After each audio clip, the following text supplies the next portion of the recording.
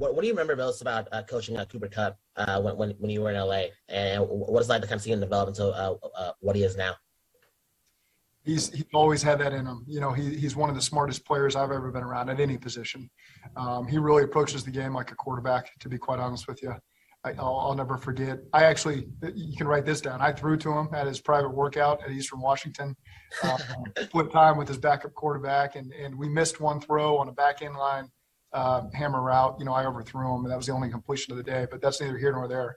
But Cooper, you know, he's one that he's a big picture thinker. So he really understands the structure of the defenses, the nuances of the route running, and he cares about the run game as well. And so, you know, there's oftentimes he would screenshot, you know, pictures of defenses with run thoughts. You know, you'd wake up in the next morning to a midnight text from Cooper Kupp, you know, with thoughts on things that could help the offense. And so he's certainly rare that way.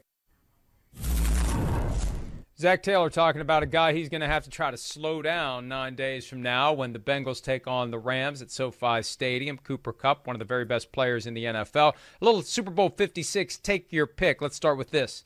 Which midseason acquisition will have a bigger impact for the Rams in the Super Bowl? Will it be Odell Beckham Jr.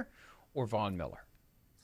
See, I kind of want to say Von Miller, but I think it's going to be Odell Beckham Jr. in part because the Bengals know that they've got to stop Cooper Kupp. And so when Cooper Kupp is going to be doubled or he's going to get covered, the guy that's going to be open is going to be Odell Beckham Jr. So I would bet, like right now, that Odell Beckham Jr. is going to have a bigger day in terms of like production, maybe catches, whatever, than Cooper Kupp will in the Super Bowl. Yeah, I think that it will be OBJ. I think he's gradually gotten better and better and better. Ultimate team guy because his incentives throughout the playoffs tied directly to team achievements. And he's been great, and I think he will be great. I think this is exactly what he's played his whole life to do. I know that that's cliche, that everyone does it, but I feel like for him especially, the opportunity to play in a Super Bowl, he's wanted to be, he's craved to be on a winner all these years. I mean, he got stuck with the Browns for crying out loud.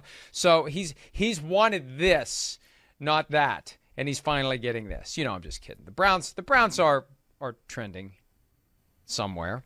Next question. And with that, next question, Super Bowl 56. Which player in the game is the one with the most swag? Ooh, see, I like this one too because it's kind of Joe Burrow, and I'm like I'm tempted to say Joe Burrow, but I'm gonna say Aaron Donald because that dude has like chains that have 99s on them, and he's always got his own like, you know, personal lines or whatever. And like, if you look directly into the Aaron Donald 99 chain, you might go blind because that's how much he spends on those things. That's how real those diamonds are. So give me Aaron Donald. Yeah, I actually, now, I'll define swag. I don't. Stuff we all get when we go to the Dunder Mifflin, the Northeast Regional Sales Convention, stuff we all get. Swag. I don't view it as clothing as much as it's attitude. And obviously it's Joe Burrow. The attitude that, and it's an attitude that doesn't fit the package. Here's this grown-up Macaulay Culkin from Home Alone who's a badass. That's what creates swag, that he's able to transcend what you would expect from Joe Burrow and strike a completely different image of cool and confidence, and I will, there's no question about it, I will defeat you. Now, I like Evan McPherson's swag, too, from the standpoint of his confidence. He's not missing a kick. I love the explanation, the game against the Titans, when they had the opportunity to kick the field goal. Evan McPherson said to the backup quarterback, Brandon Allen, well, I guess we're going to the AFC Championship. I love that. I love that. There are so many kickers now that are just, they have that attitude where it is just automatic. Robbie Gould kicking through the opposing team, doing his warm-ups. I mean, there's just some badass kickers right now. I kind of like that. So, all right, what will be the most overplayed storyline of Super Bowl 56? Either Matthew Stafford taking over for Goff and then he comes in and they actually go to the Super Bowl, or it's McVay versus McVay's assistant. One of those two.